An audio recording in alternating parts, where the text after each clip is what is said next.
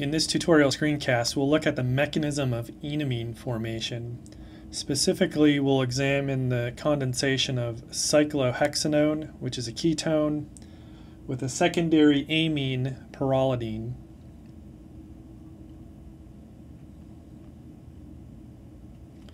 So here is cyclohexanone, that's our ketone. We're going to condense that with this nitrogen heterocycle pyrrolidine. So we'll do this in the presence of para-toluene sulfonic acid, PTSOH.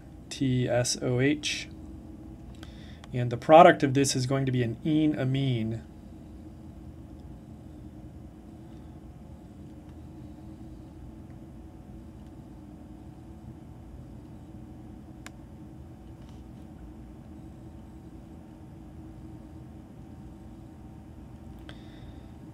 So through a condensation reaction, we're also producing water as the byproduct.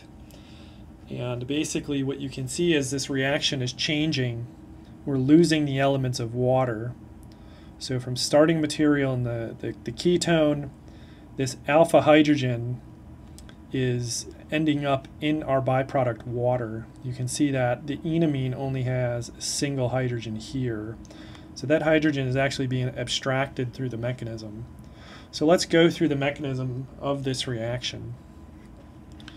First, let's draw in our lone pairs. On oxygen has 2, nitrogen has 1. So first things first, let's go ahead and let's write this as HA. So that will signify our acid, just so we don't have to draw the para-toluene sulfonyl every time. So first things first, let's go ahead and protonate with that acid.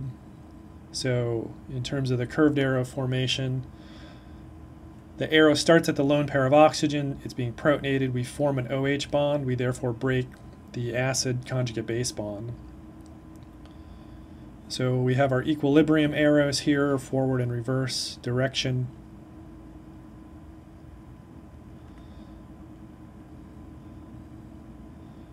So now that we're protonating that oxygen, it's going to have a formal plus charge, and that plus charge is balanced out by the negative charge of the conjugate base. So we're balancing out charge. At this point, let me go ahead and show you a resonance form of this in which the electrons in the pi bond reside on oxygen. So here's the resonance arrow, this double-headed arrow here.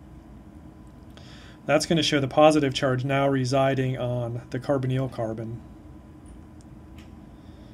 So we have a neutral oxygen, plus charge on the carbonyl carbon. So that helps us rationalize why the amine is going to attack that particular carbon. So let's go ahead and draw that now. So nitrogen has a lone pair. It's going to start at the lone pair and then attack here. So we're forming a carbon-nitrogen bond. This now is also under equilibrium. So at this point,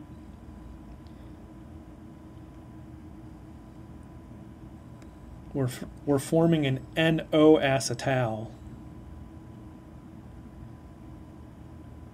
So nitrogen now is going to bear that positive charge. And we have our counter ion here. So we can call this an NO acetal. So we learned that acetal is an oxidation state 2 functional group. In this case, we just happen to have a sigma bond to oxygen and a sigma bond to nitrogen. So what will happen now is a proton transfer between the conjugate base, thereby restoring the lone pair on nitrogen.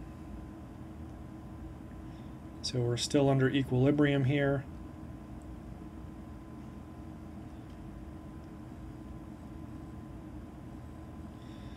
Let's draw our lone pairs in on oxygen. So nitrogen is now neutral. So we know that to get to our final product, the enamine, we have to do a couple things. We have to lose the oxygen and we have to lose a proton from the alpha carbon. So again, here's the alpha carbon. So how do we want to go about doing that? We know that OH is a bad leaving group, so we're under acidic conditions, so we'll do a proton transfer.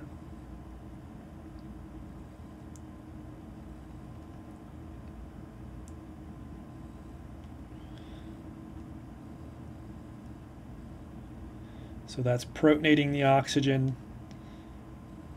That's starting to look now like water. We know that water is a good stable molecule.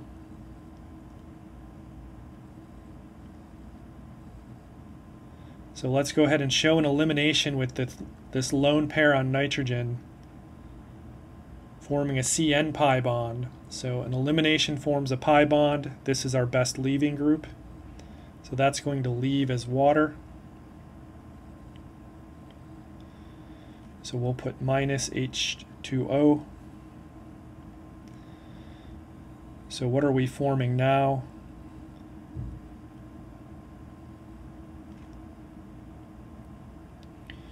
Notice that nitrogen is going to have now a positive charge.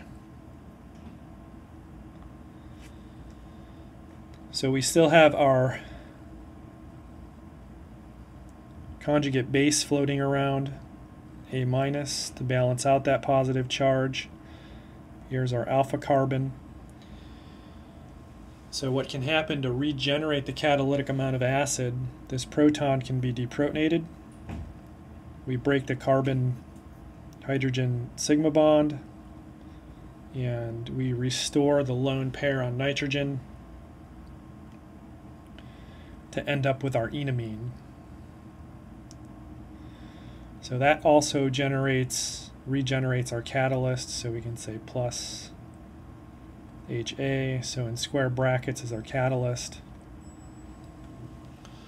So this has been the mechanism of enamine formation, specifically showing a cyclic ketone, cyclohexanone, plus this secondary amine.